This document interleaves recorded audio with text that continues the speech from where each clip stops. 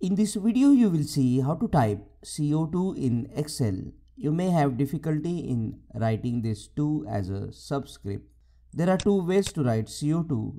Either you can write inside the cell or outside the cell that can be moved freely like this.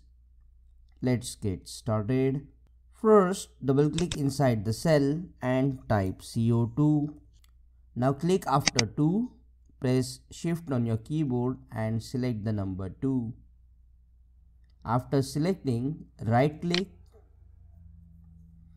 and you will see here the option Format Cell. You can see the shortcut here.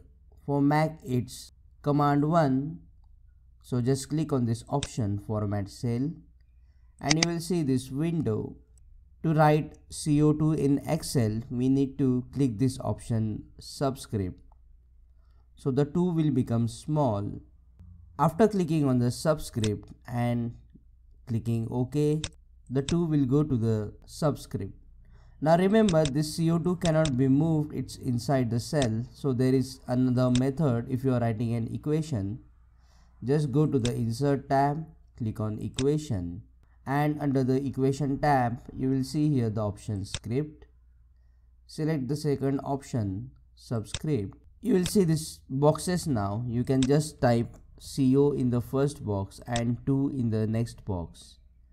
Notice that this is in italics, so just select everything and click on I button to remove the italics. This CO2 can be moved anywhere freely inside the Excel sheet. Now check out these useful videos shown on screen related to Excel. Click on that like button. Comment below and let me know if this video solved your problem, and don't forget to subscribe.